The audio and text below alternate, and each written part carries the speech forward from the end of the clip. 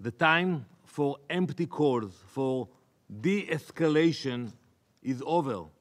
How can you do that? To equate Israel, a nation simply wishing to live in peace, acting in defense of its people, with an aggressor bent on our destruction, is not just wrong. It is a grotesque and immoral distortion of reality. This is not a conflict between two equal sides. This is a battle between a sovereign country defending its right to exist and a regime that seeks nothing less than our extinction. And I repeat what I said last time. We have no border with Iran. We have no dispute with them. Ask yourself why they spend so much money and energy to build those rockets and to attack us. What is the reason behind it? Calls for de-escalation is a false symmetry, an absurd equivalence between the protector and the destroyer.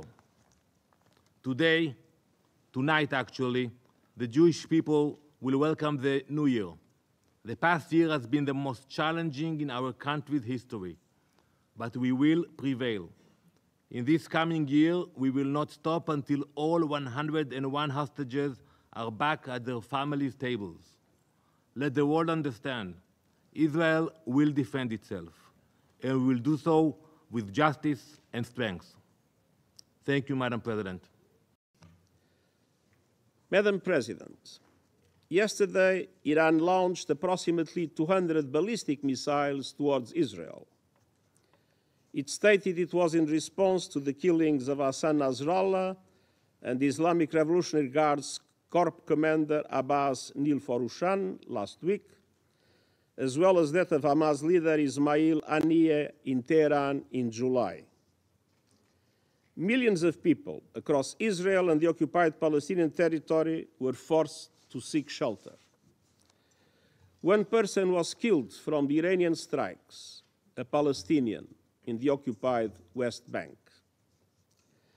As I did in relation to the Iranian attack in April, and as should have been obvious yesterday in the context of the condemnation I expressed, I again strongly condemn yesterday's massive missile attack by Iran on Israel. And these attacks, paradoxically, do nothing to support the cause of the Palestinian people or reduce their suffering.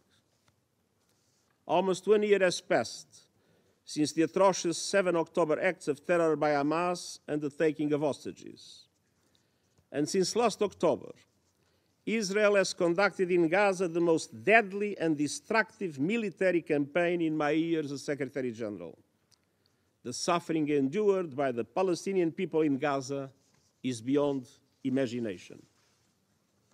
At the same time, the situation in the occupied West Bank, including East Jerusalem, continues to deteriorate with Israeli military operations, construction of settlements, evictions, land grabs, and intensification of settler attacks, progressively undermining any possibility of a two-state solution. And simultaneously, armed Palestinian groups have also used violence. Hamas has continued to launch rockets, and just yesterday, 7 Israelis were killed in a terror attack in Jaffa. Madam President, the events of the past week, the past months, and indeed nearly the past year make it clear. It's high time for an immediate ceasefire in Gaza, with the immediate and unconditional release of all hostages, the effective delivery of humanitarian aid to Palestinians in Gaza, and irreversible progress to a two-state solution. It's high time for a cessation of hostilities in Lebanon, re-election towards full implementation of Security Council resolutions 1559 and 1701, paving the way for diplomatic efforts for sustainable peace. It's high time to stop the sickening cycle of escalation after escalation that is leading the people of the Middle East straight over the cliff. Each escalation has served as a pretext for the next.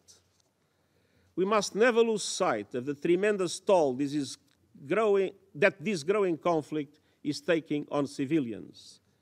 and we cannot look away from systematic violations of international humanitarian law. This deadly cycle of tit-for-tat violence must stop. Time is running out, and I thank you. Je remercie